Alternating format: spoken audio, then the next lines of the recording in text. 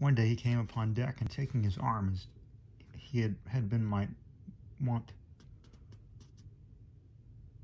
I sauntered with him backward and forward. His gloom, however, which I considered quite natural under the circumstances, seemed entirely unabated.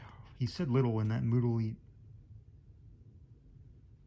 and with evident effort I ventured a jest or two, and he made a sickening attempt at a smile. Poor fellow. As I thought of his wife, I wondered that he could have heart to put on even the semblance of mirth.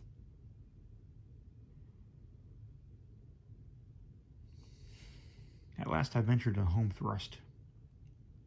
I determined to commence a series of covert insinuations or innuendos about the Oblong Box, just to let him perceive gradually that I was not altogether the butt or victim of a little bit of pleasant mystification. My first observation was by way of opening a masked battery. I said something about the peculiar shape of that box as I spoke the words. I smiled knowingly, winked, and touched him gently with my forefinger at the ribs.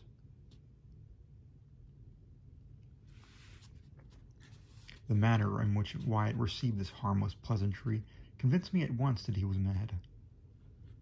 At first he stared at me as if he found it impossible to comprehend the witticism of my remark. But as his point seemed slowly to make its way into his brain, his eyes, in the same proportion, seemed protruding from their sockets. Then he grew very red, then hideously pale, then, as if highly amused with what I had insinuated, he began a loud and boisterous laugh, which to my astonishment he kept up, with gradually increasing vigor, for 10 minutes or more. In conclusion, he fell flat and heavily upon the deck. When I ran to uplift him, to all appearance he was dead. I called assistance, and with much difficulty we brought him to himself. Upon reviving, he spoke incoherently for some time. At length we bled him and put him to bed. The next morning he was quite recovered, so far as regarded his mere bodily health. Of his mind I say nothing, of course.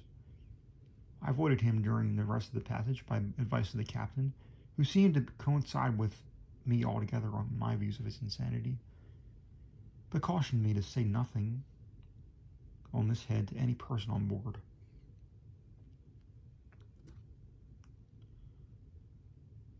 Several circumstances occurred immediately after this fit of Wyatt's, which contributed to heighten the curiosity with which I had already possessed. Among other things, this: I had been nervous, drank too much strong green tea, and slept ill at night. In fact, for 2 nights I could not be properly said to have slept at all.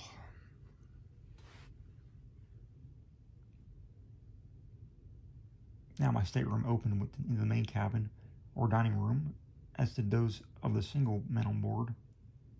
Wyatt's 3 rooms were in the altar cabin, in the after cabin, which was separated from the main one by a slight sliding door, never locked even at night. As we were almost constantly on a wind, and the breeze was not a little stiff, the ship heeled to leeward very considerably, and whenever her starboard side was to leeward, the sliding door between the cabins slid open, and so remained, nobody taking the trouble to get up and shut it.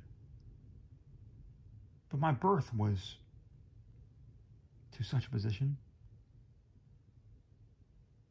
that when my own stateroom door was open, as well as the sliding door in question, and my own door was always open on account of this heat.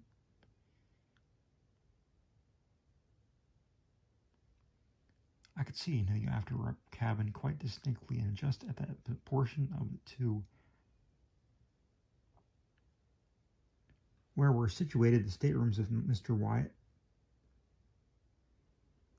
Well, during 2 nights, not consecutive, while I lay awake, I clearly saw Mrs. W. about 11 o'clock upon each night steal cautiously from the stateroom of Mr. W. and enter the extra room, where she remained until daybreak, when she was called to by her husband and went back. That they were virtually separated was clear. They had separate apartments, no doubt in contemplation of a more permanent divorce. And here, after all, I thought was the mystery of the extra stateroom.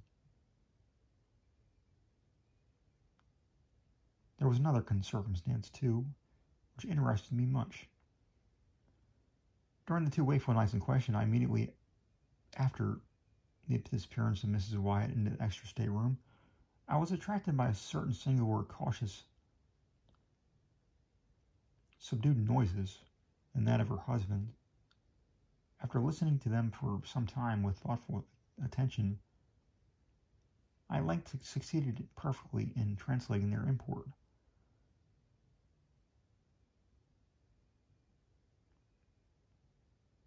They were sounds occasioned by the artist in prying open the oblong box by means of a chisel and mallet,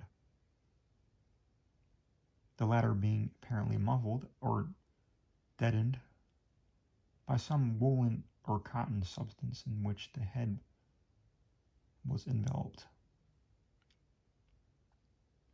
In this matter, I fancied I could distinguish the precise moment when he fairly disengaged the lid, also that I could determine when he removed it altogether,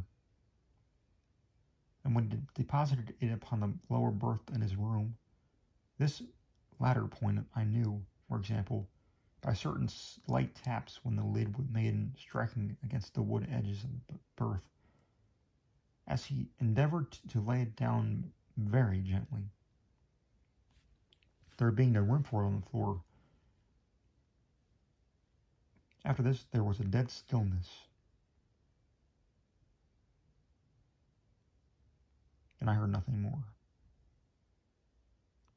Upon either occasion, until nearly daybreak, unless perhaps I mentioned a low sobbing or murmuring sound, so very much suppressed as to be nearly inaudible, if indeed the whole of this latter noise were not rather produced by my own imagination.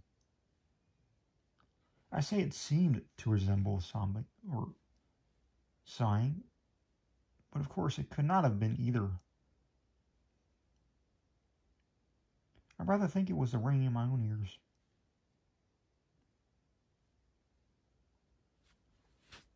Mr. Wyatt, no doubt, according to the custom, was merely given the rein to one of his hobbies,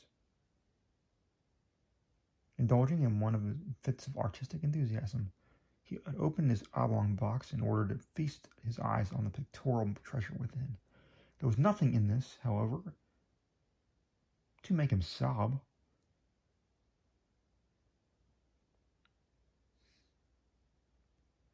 I repeat, therefore, that it must have been simply a freak of my own fancy, distempered by good Captain Hardy's green tea. Just before dawn, on each of the 2 nights in which I speak, I distinctly heard Mr. Wyatt replace the lid upon the oblong box, and force the nails into their old places by means of the muffled mallet. Having done this, he issued from his stateroom, fully dressed, and proceeded to call Mrs. W. from hers. We had been at sea 7 days, and were now off Cape Hatteras, when there came a tremendously heavy blow from the southwest. We were, in a measure, prepared for it. However, as the weather had been holding out threats for some time, Everything was made snug, alow and aloft.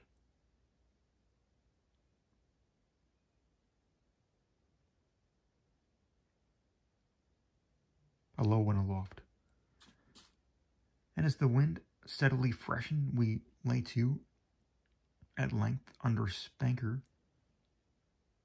and foretopsail, both double reefed. In this trim, we rode safely enough for 48 hours, the ship proving herself an excellent seaboat in many respects, and shipping no water of any consequence. At the end of this period, however, the gale had freshened into a hurricane, and our after-sail split into ribbons, bringing us so much into the trough of the water that we shipped several prodigious seas, one immediately after the other. By this accident, we lost 3 men overboard with the caboose, and nearly the whole of the larboard bulwarks. Scarcely had we recovered our senses before the foretopsail went into the treads. When we got up a storm staysail, and with this did pretty well for some hours, the ship heading the sea much more steadily than before. The gale still went on, however, and we saw no signs of its abating. The rigging was found to be ill-fitted and greatly strained, and on the third day of the blow, about 5 in the afternoon, our mizzen mast, and a heavy lurch to the windward, went by the board. For an hour or more, we tried in vain to get rid of it, on account of the prodigious rolling of the ship. And before we had succeeded, the carpenter came aft and announced 4 feet of water in the hold. To add to our dilemma, we found the pumps choked and nearly useless. All was now confusion and despair, but an effort was made to lighten the ship by throwing overboard as much of her cargo as could be reached, and by cutting away the 2 masts that remained. This we at last accomplished, but we were still unable to do anything in the pumps. In the meantime, the leak gained on us very fast. At sundown, the gale had sensibly diminished in violence, and as the sea went down with it, we still entertained faint hopes of saving ourselves in the boats. At 8 p.m., the clouds broke away to windward, and we had the advantage of a full moon, a piece of good fortune which served wonderfully to cheer our drooping spirits.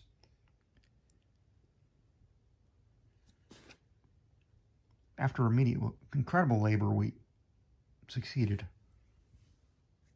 at length, in getting the longboat over the side without material accident. And into this we crowded the whole of the crew and most of the passengers. This party made off immediately, and after undergoing much suffering, finally arrived in safety.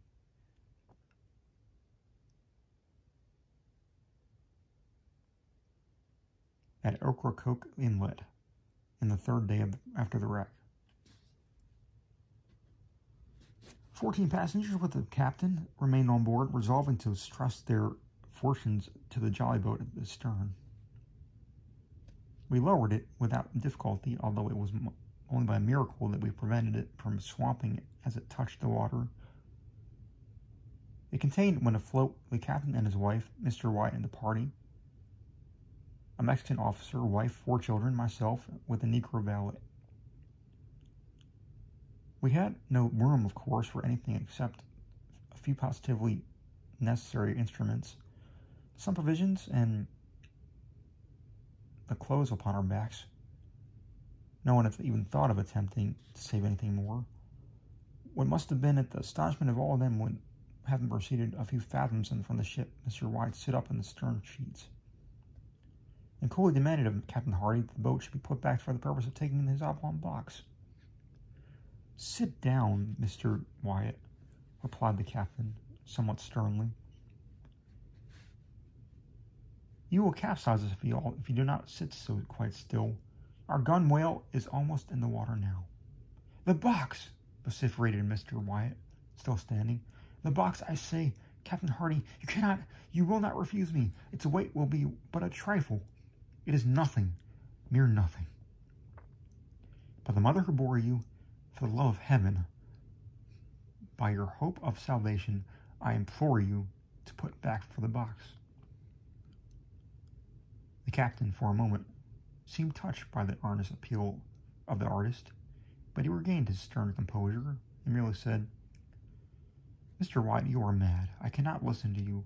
Sit down, I say, or you will swamp the boat. Stay, hold him, seize him. He is about to spring overboard. There, I knew it, he is over. As the captain said this, Mr. Wyatt, in fact, sprang from the boat, and as we were yet in the lee of the wreck, succeeded by almost superhuman exertion in getting hold of a rope which hung from the forechains. In another moment, he was on board, and rushing frantically down into the cabin. In the meantime, we had swept astern of the ship, and bringing quite out of her lee, were at the mercy of the tremendous sea which was still running. We made a determined effort to put back, but our little boat was like a feather in a breath of a tempest. We saw at a glance that the doom of the unfortunate artist was sealed. As our distance from the wreck rapidly increased, the madman, for such only we could regard him, was seen to emerge from the companionway, of which, by dint of strength that appeared gigantic, he dragged bodily the oblong box. When we had gazed in the extremity of astonishment, he passed rapidly several turns at a 3-inch rope, first around the box and then around his body. By another instant, both body and box were in the sea, disappearing suddenly, once and forever. We lingered a while and sadly upon our oars, with our eyes riveted upon the spot. At length we pulled away. The silence remained unbroken for an hour. Finally I hazarded a remark. Did you observe, Captain, how suddenly they sank?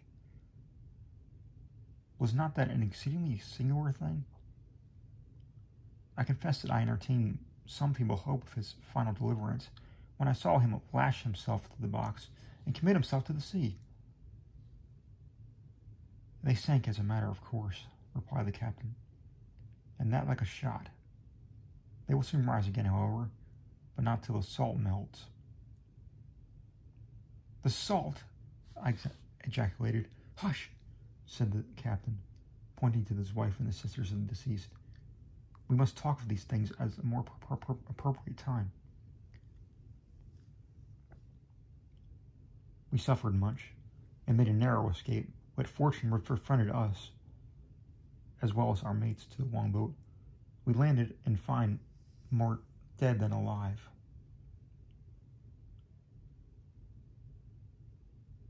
After 4 days of intense distress upon the beach opposite Roanoke Island,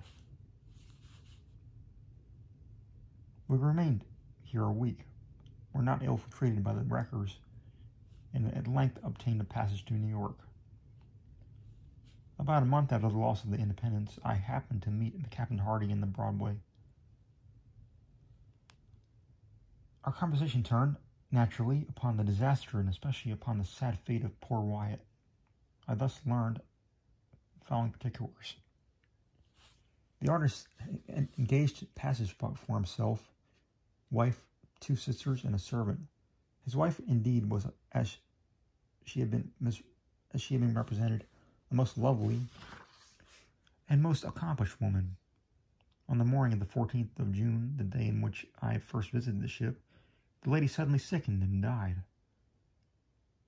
The young husband was frantic with grief, but circumstances imperatively forbade the deferring of his voyage to New York. It was necessary to take to his mother the corpse of his adored wife, and on the other hand, The universal prejudice which would prevent his doing so openly was well known.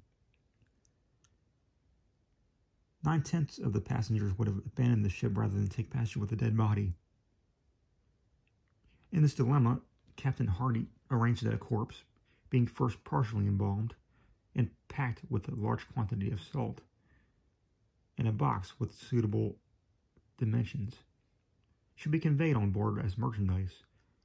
Nothing was to be said of the lady's decease, and it was well understood that Mr. Wyatt had engaged passenger for his wife. It became necessary that some person should personate her during the voyage. This the deceased lady's maid was easily prevailed on to do. The extra stateroom, originally engaged for this girl during her mistress's life, was now merely retained. In the stateroom, the pseudo-wife slept, of course, every night. In the daytime, she performed, to the best of her ability, the part of her mistress, whose person, it had been carefully ascertained, was unknown to any of the passengers on board. My own mistake arose, naturally enough, through too careless, too inquisitive, and too impulsive a temperament. But of late it is a rare thing that I sleep soundly at night. There is a countenance which haunts me, turn as I will. There is a hysterical laugh which will forever ring within my ears.